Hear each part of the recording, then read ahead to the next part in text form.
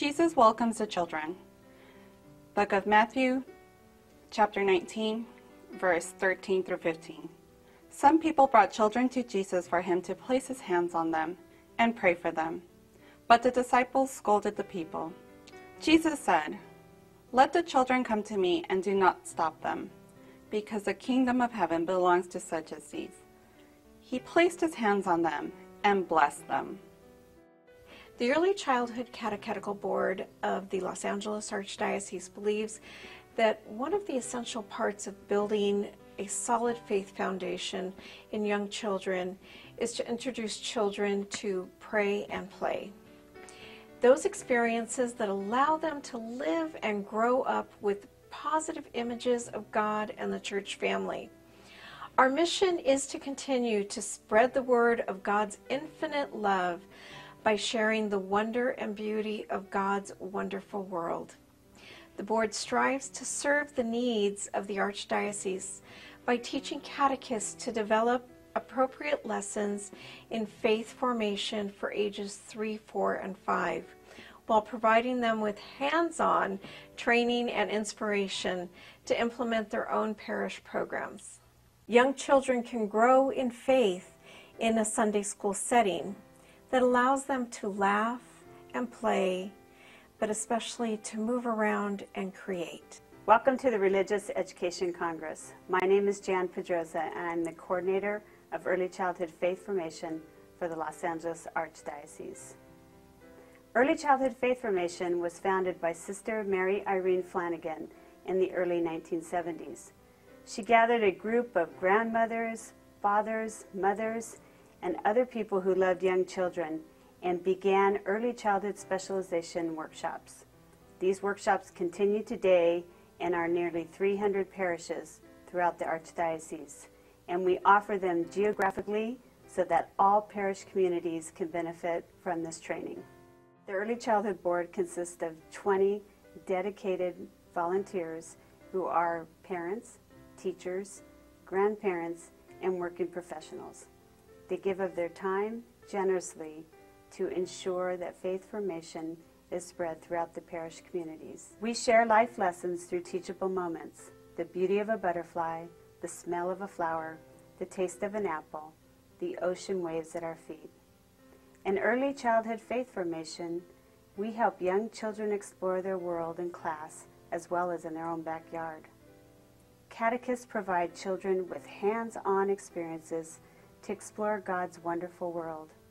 As with any ministry in your parish, it's important to cooperate with all of parish staff, your parish priests, and volunteer catechists.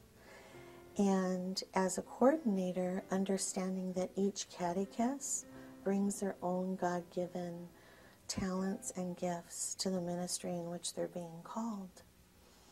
And so it's important to respect those diversities and remain mindful that we are many parts, but one body. And that's the body of Christ. And that remaining mindful that this is for His glory and His purpose. Early childhood catechesis is very unique and specific, and you must keep in mind that each child develops at his or her own rate. Therefore, developmentally appropriate activities is essential and a priority when planning their lessons. That's why it's essential for you to attend the early childhood catechesis workshops so that you can gain the knowledge on the 3, 4, and 5-year-old child and what is considered appropriate and the best practices and how we can catechize them. One of the reasons I became involved in early childhood was I firmly believe that it is a support for a true effort towards lifelong faith formation. Early childhood bridges the gap between those children that have completed the sacrament of baptism and those that are preparing for first reconciliation and communion. And early childhood can help that, can support that, and is a beautiful introduction to our faith for children as well as their families. And more so for families, it helps our parents to go and be able to attend Mass. One of our retired board members, Betty, used to always tell me that she loved to do storytelling. She was a professional kindergarten teacher for almost 50 years, and she loved to collect all these beautiful books that she gave to teachers to use within the classroom. And she said that if she could only teach one lesson to children, if she only had one chance, that she would tell them how much God loves them and how much God cares about all of the special things that happen in our lives every day. This is our job, to continue that legacy in each parish, to make sure that no child is forgotten and that every child from birth all the way till age 7 understands how much we love them. As a catechist, we understand that children need to hear their parents talking about God in their everyday life. We often hear from kindergartners who will say that the only time they pray at home is when guests come over or when something really bad happens. This can happen for all of us. We always need to be reminded that when we pray and when we play, they can happen simultaneously. This is a wonderful tool that we give all of our children when they attend our programs, and it's a philosophy that is part of our faith formation curriculum. Let us pray and let us play together. When doing a spontaneous prayer, you can always stop whatever it is you're doing in the classroom and get the children to pray with you. Say, "Dear God, please help Samantha make better choices or help her feel better. Amen."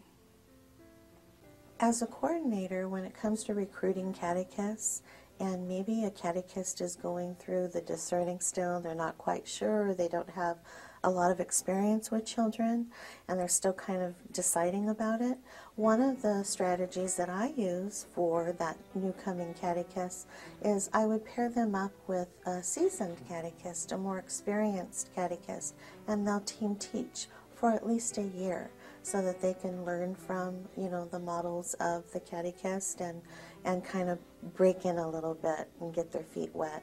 And then it also helps them to gain that honest, discernment about themselves and maybe gain their own, styles of how they would go about teaching a class. Because I remember with our own children, it's like, oh, I get to go to Mass.